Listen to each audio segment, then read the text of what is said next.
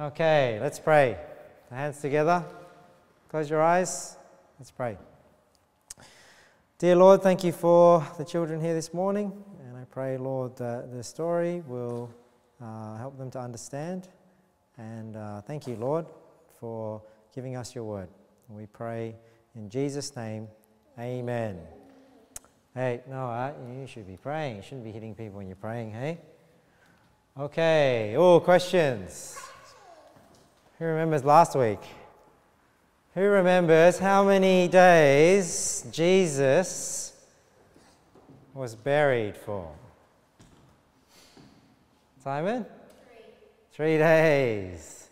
And do you remember what it's called when somebody dies on a cross? Who remembers what it's called? Do you remember, Atticus? Starts with C.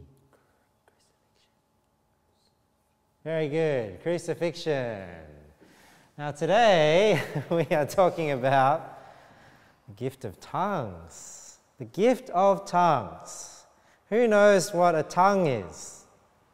Yeah, that's the physical body part. But what's another meaning of the word tongue? Who knows? Simon's the only one that knows. A language, that's right. So we're talking about the gift of tongues today. And this is when, on the day of Pentecost, a miracle happened and people were able to speak in languages that they never spoke before. Who's able to speak another language other than English? You guys only learn English at home. Maybe some people at the back. Mommy can speak a language other than English. What can she speak, Sarah? Spanish. So different languages. You've got Spanish, different languages. You know, Daddy's family speaks Chinese, Mandarin, don't we? Okay. Have a question a bit later, Simon. So on the day of Pentecost, so this is after, you remember, Jesus rose again from the dead. And what were the disciples doing? They were a little scared. They weren't sure what was going to happen. Jesus asked them to wait for the promise of the Father, which was God pouring out His Spirit. So here are the disciples. It's just a drawing. They're in the upper room. And they're a little bit scared, aren't they? They're a little bit scared. And they're together. They're praying. And you know what happens when they're in this upper room? Hey, Mateo, come take a seat. They're in this upper room.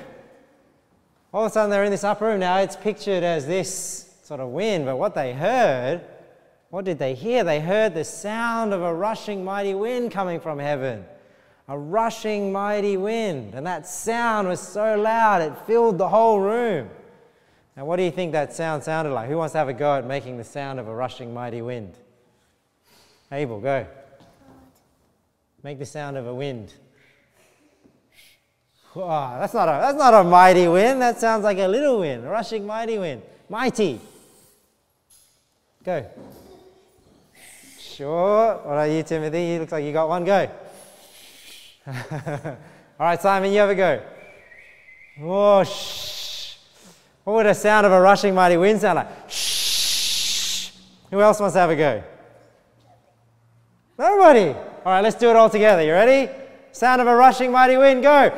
Shh. Oh, try and do it without spitting on everybody. It's really noisy, isn't it? So it's probably a lot louder than that, isn't it?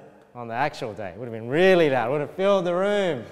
And that signified God's presence coming in to the room. And you know what happened?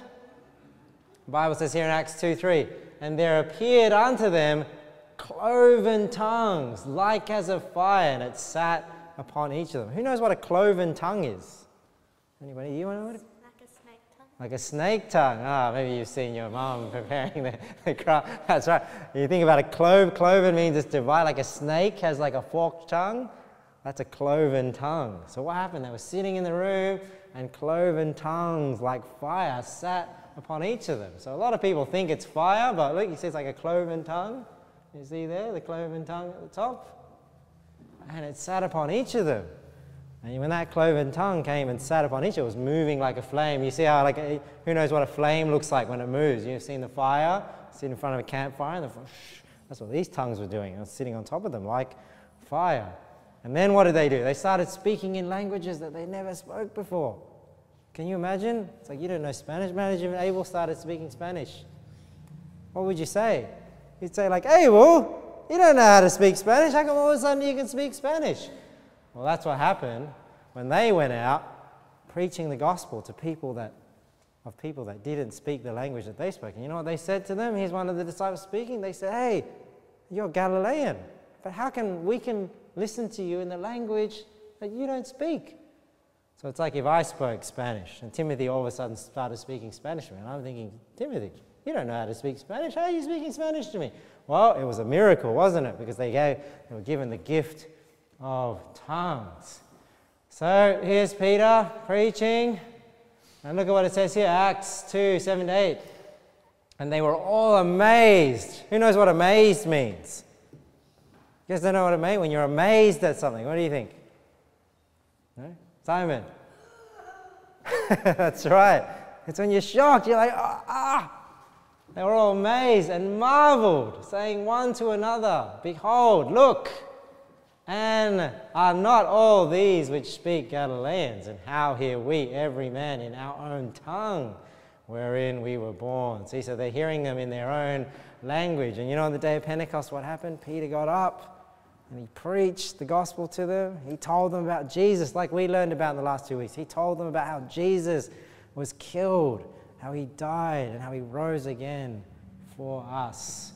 And you know, he was able to preach to a lot of people that day, and so did all the other disciples. And you know, a lot of people, they heard the word and were glad, and they got baptized as well, you know, signifying that they had believed on the Lord Jesus Christ. So you learned a little bit about the gift of tongues today and what happened on the day of Pentecost. So the sound, what did it sound like? Who knows? Got some questions?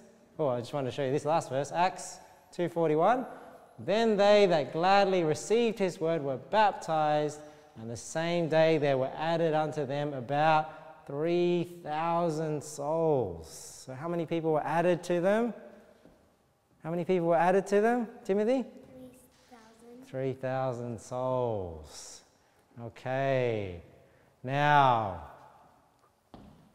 who remembers what is a cloven tongue? What's a cloven tongue? Sarah. What do you think? No, Abel, what do you think a cloven tongue is? Snake tongue. It's like a snake's tongue, isn't it? Like a forked tongue. And who remembers the sound that they heard? What did it sound like? Simon? Yeah, it sounded like a mighty wind, didn't it?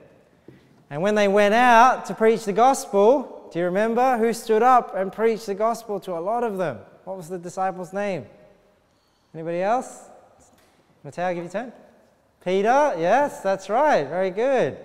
And last question before we get into our craft. How many people were added to them after he preached? All right, let's see if Atticus knows this one. All right. Timothy? 3,000. 3,000 souls, very good. Okay, we've got a craft today. What do we got? Do we have an example? There we go. There we go, cloven tongue. So today we're going to make this. And put it on your head, and the cloven tongue sat on everyone's head. Isn't this cool? All right, very good. All right, let's all stand up. We're going to go to the back, and we're going to make one of these.